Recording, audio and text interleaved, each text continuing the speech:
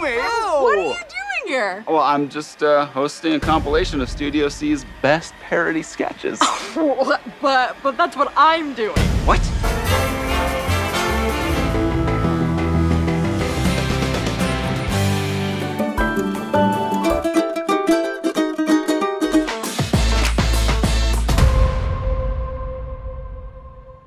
That's what you're doing? But, yeah. But that's what I'm doing. Oh. So... Do you think... Maybe we should maybe host this together? Nah, I'm good.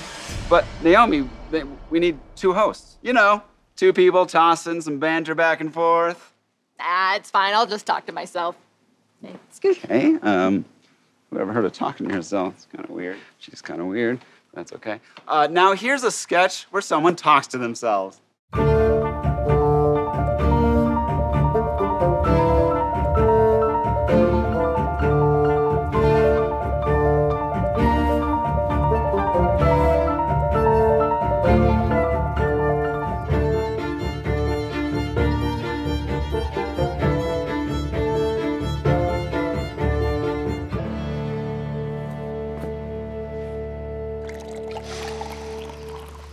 Thank you, Carson. My lord. Carson, what is taking dinner so long? I'm famished. Apologies, my lord. Mrs. Patmore is preparing something... new. Oh, fiddly womple bitty bottoms. Do try to stay calm, Robert. Remember your ulcer. I saw a monkey today. A monkey? I doubt that very much. I did. It was during one of my sad and lonely walks by the village. Don't be ridiculous. It's probably just a squirrel with a fanciful tail. It was a monkey. You're a monkey. Oh, do try to get along. Your sisters and you love each other very much.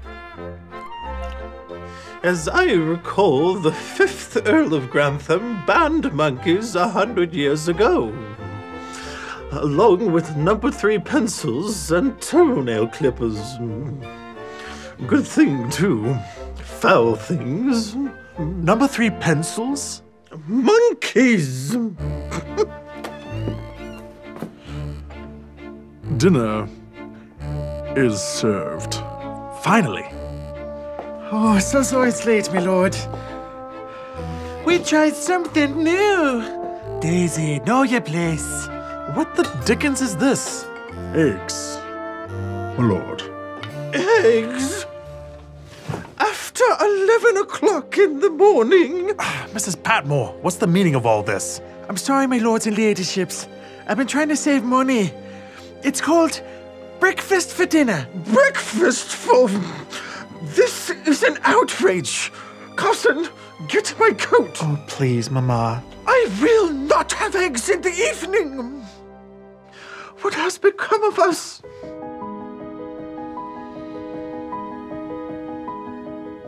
I saw a monkey in the village. I told you that it was just an anemic raccoon.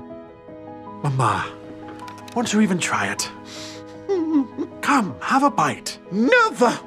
Your father, the 4th Earl of Grantham, would be absolutely mortified. Mama, times are changing. Now either change with those times, or like other great houses, close our doors forever. Mrs. Patmore's only trying to save us money. Now please, Mama, eat the eggs. Open, Mama. Mama, there's an easy way and there's a hard way. Open. There. Oh, good. Well, I suppose, if it's already made.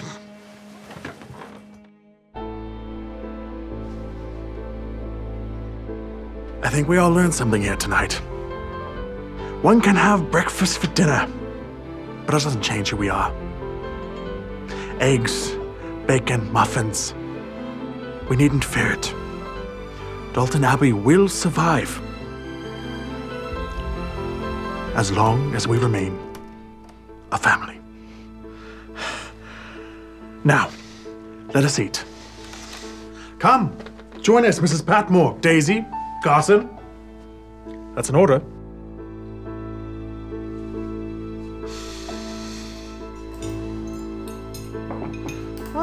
Hey, this is new. Daisy, know your place. Oh, try this on your eggs. It's called ketchup. Ketchup. Go.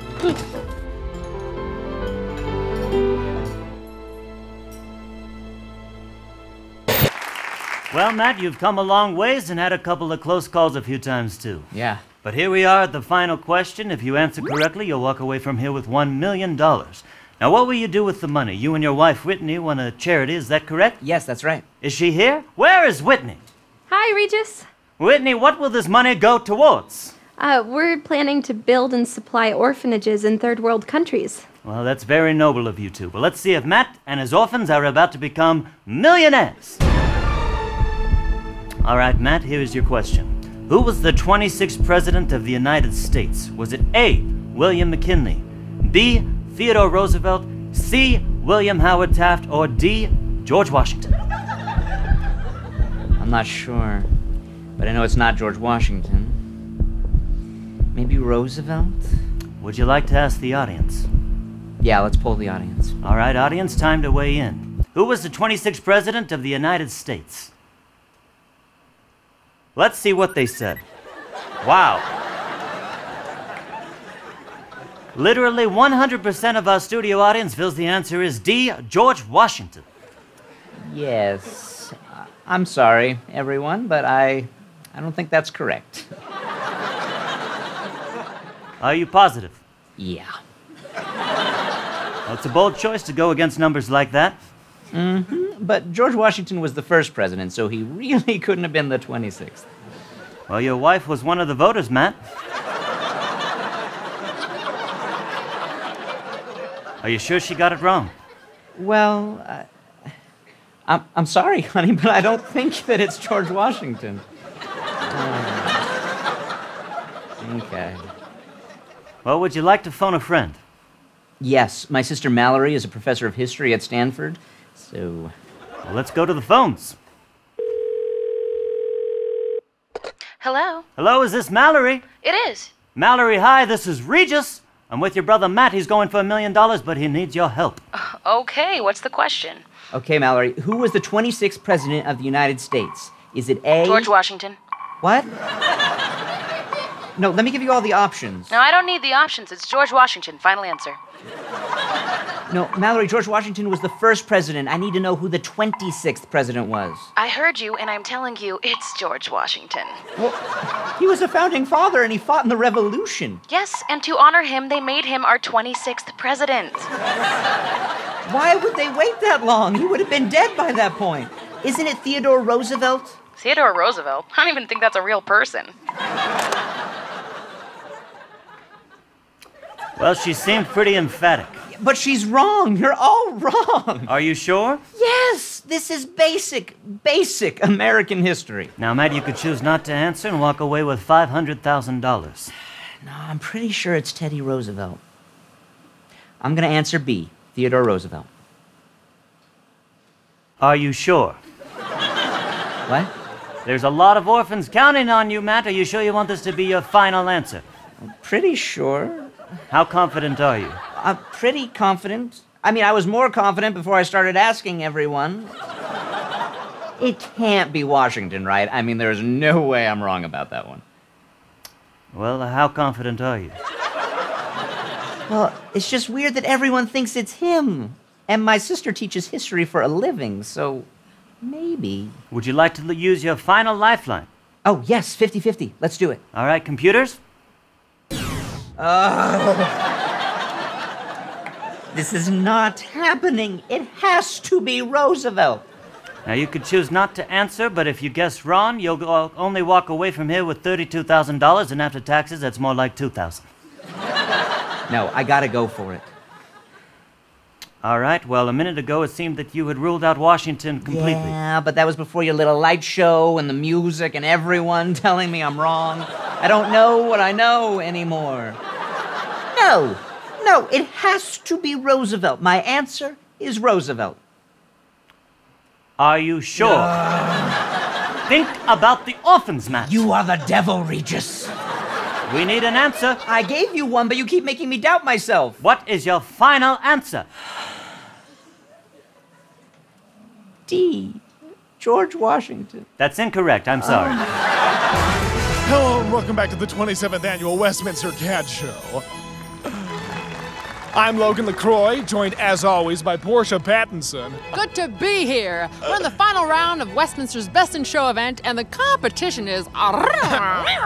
First up, we have Mr. Mittens, an American tabby. Our judge today is Peter Humphreys, feline expert and author of Domesticating Myself, Why I Live Alone. Portia, what do you think he's looking for in the challengers today? I'd say he's looking for a cat. Run the cat, please. This breed, like all cats, is known for being moody and obstinate.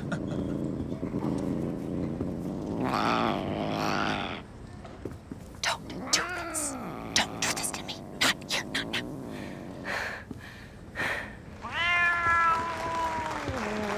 Such poise and grace.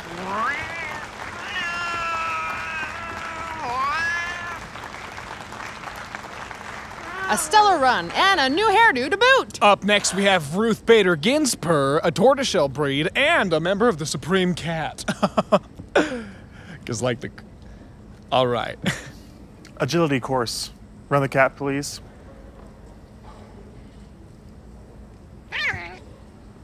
This breed is known for its agility, grace, and speed. Coming up on the tunnel, always a challenge. Oh! Masterfully done. Masterfully done.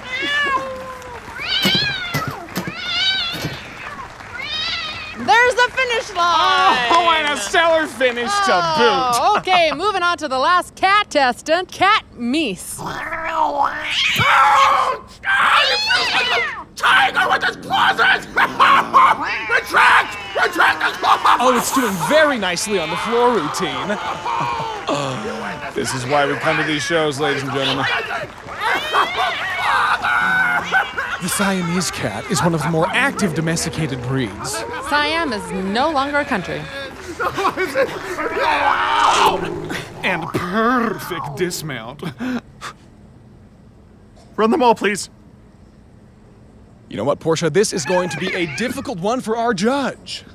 All these cats are absolutely despicable, which is exactly what you're looking for in a competition like this. And now for the moment of truth. Who will win Best in Show? Our winner today is...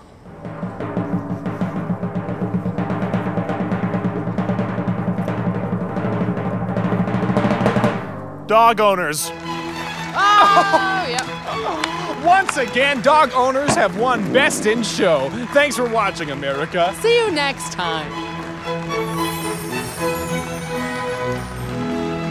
Fun little behind-the-scenes tidbit. Some of those cats were not real. Wow, really?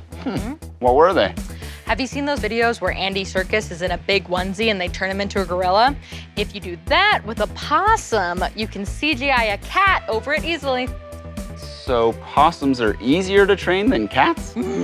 Oh, no. Okay, let's see some more sketches.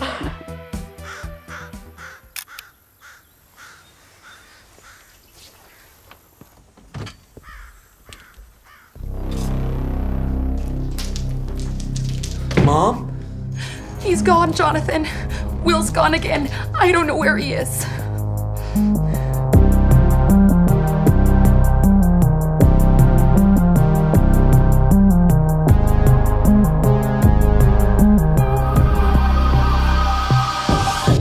I don't know where he is. No, there's no way. I've searched everywhere. He's gone. But if he could communicate through the lights before, he can do it again. Okay. I'll pull out the Christmas tree as well. Wait, why? We have to reach him, Jonathan. It's the only way. Help me with these decorations. What about the lights? Just help me. We have to contact Will. Do you see Will? Anything else? Hang this mistletoe in the kitchen. Will? Will? Why is there a turkey in here? We have to reach him, Jonathan. The smell will reach him. I don't understand. Go to your room. Go get more lights. Mom! Hurry up, Jonathan. Why are you putting up so many decorations? The love will bring him home, Jonathan. Will? Will? This is ridiculous. Come help me in here. What is this? It's Father Christmas, Jonathan! Will! I'm almost positive this thing took Will. Christmas might not be enough. Scatter these all around. Mom! Quick, put this next to the elf. Seriously? President's Day? I'm gonna light these. Mom, stop. Hey, stop. He's gotta be around here. There's no need for this. Will says he loves us. Mom, no. Fax me. Go fax him, Jonathan. I need you to sit down, Mom. Go fax him! You're cool. Thanks, Will. Mom? Will? Sweetie, is that you? Will!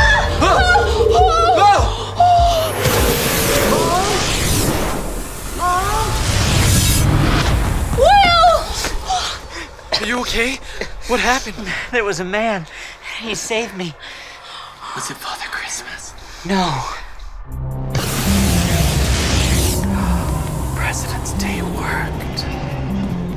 You're safe now, young Will Byers. Thank you, Rushmore presidents, sirs. Remember, young Will, speak softly and carry a big stick. Because that Demogorgon, he's going down like a cherry tree.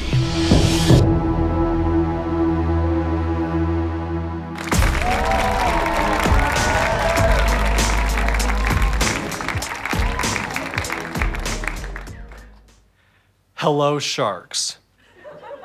My name is Tim Brackets, and today I'm seeking $400,000 in exchange for 15% of my company. Let me start with a question. How many of you are parents? Me too. And how often are you just sitting there with your wife on Christmas Eve, wrapping Tonka trucks until unholy hours of the night?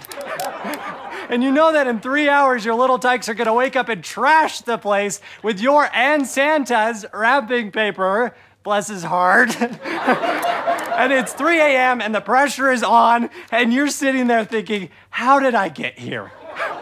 And you're running out of tape, and your marriage is hanging by a thread, and your life didn't even turn out the way you thought it would, just disappointment after disappointment. And you're sitting there thinking, there has got to be a better way. That's when I came up with Christmas surprise. Now, instead of wrapping each individual gift, you simply put these on your little tyke and bring out an unwrapped thing. Then, when the little tyke removes the glasses, Christmas magic ensues. It's clean, it's reusable, and you can use them twice. So what do you say, sharks? Who wants to unwrap their way to millions? It just looks like a pair of glasses wrapped in paper to me. That's mostly exactly right, Damon. My product combines the power of wrapping paper with the power of eyewear to surprise little tykes for Christmas. Do you do this full time? I quit my job about 13 years ago, and I've been doing this full time for 9 years. So how are you and your wife now? So what do you say, sharks? Who wants to tear into the gift of $1 million situation?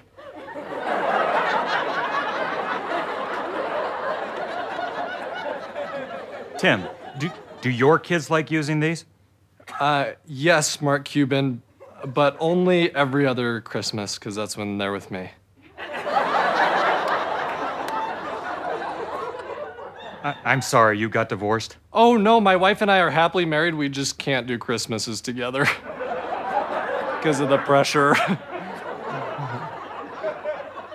So who wants to take the wrapping paper off of their eyes to see us shaking hands on this deal?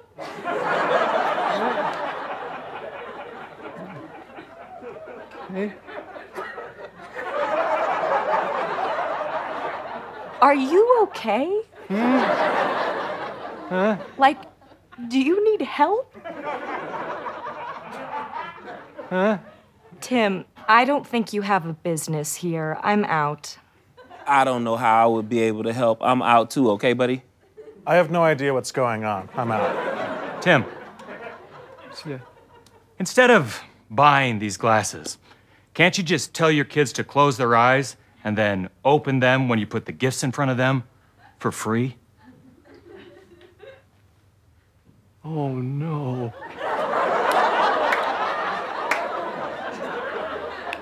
Oh, no. Yeah, that's exactly what you could do. I didn't even think about that. Oh, I sold my used car dealership for this. Tim, you fool. Tim, hey, it's okay, buddy. No, they're useless. Christmas is gonna be such a stress fest this year. Tim, I think I speak for all of us when I say you've brought in a terrible product.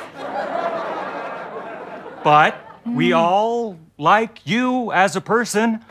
Do you have any other ideas? Yes, I do have these. The surprise goggles for unwrapping gifts underwater. Congratulations, Tim. I'm in. I think I might be able to help. I'm also in, okay, buddy? I think you have a business here, Tim. I'm in. I know exactly what's going on. I'm Robert.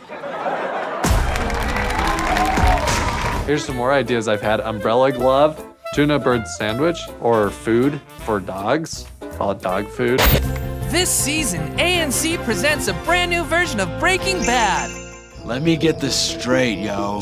It's exactly like the original with a family-friendly twist. You want to teach crystal clear math? That's right, Jesse. I know how to instruct, and you know the students who need instructing. All right, so if we're gonna, make math, we're gonna need a safe place to teach. ANC presents Fixing Good, a shot-for-shot remake of the original hit series, Breaking Bad. But this time, it's fun for the whole family, and it's educational. These geometric proofs are 2 pages long. You're an artist, Mr. White. Now, I need you to distribute these to every school in the valley, starting with the technical college. Those kids crave math more than anyone. You write all of your math in blue ink? But what if you make, a mistake? I don't make mistakes. My math is pure. So go ahead, invite Grandma over. She'll love it. Do you have the blue math? Yeah, but be careful. This isn't your basic algebra. Whoa, look at all these formulas. Oh, I feel so alive. Like I can take on any complex fractions. Woo. Was it him? I think so. This guy seems to be taking over. Even the prep schools are getting nervous. We gotta find him before another nerd gets killed.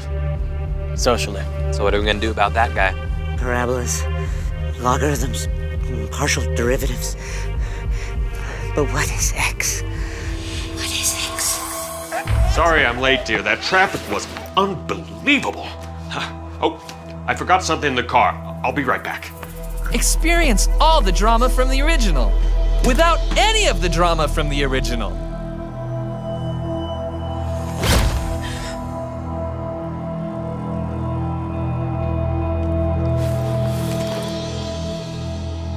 The freeway is completely backed up. What is this? Now, let me explain, Skylar. Explain what, Walt? That you're a math tutor? It's only temporary until I can get my teacher's certificate. Tell me the truth, Walt. Are you a math addict? Of course not. I only write the math. People who use math after college deserve to go to prison. It features all your favorite characters. This classroom has everything that you'll need to prepare math. And how much math are you expecting exactly? 200 equations a week. What? That's 100 equations per day, yo. I'm not sure he should be teaching. No, Jesse stays. I need him. Now, how much will we be paid, Gus? $25,000 a year. What? That's like $1,000 per week, Mr. White. And don't worry, Dad. This show puts the action back in fraction. What are we gonna do? Mr. White, Gus is gonna kill us when he finds out about all the pre-calculus we've been doing on the side. I told you I'd take care of it. What was that? A math lab explosion. What did you do? I divided by 0. Tune in this fall to the show the New York Times calls very clean and very confusing. And don't forget to tune in next spring as ANC turns The Walking Dead into The Crawling Living. You've never seen babies like this before. All a part of the new ANC family.